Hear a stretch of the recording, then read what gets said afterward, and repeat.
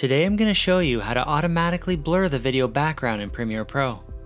To begin, go over to Effects and find Gaussian Blur and add it to your video clip. Under Effect Controls, click on the pen tool under Gaussian Blur and begin tracing an outline around your subject. Continue until you've arrived back at the original point. Now click on the stopwatch icon beside Mask Path, then click this play button and Premiere will begin automatically masking through each frame of your video.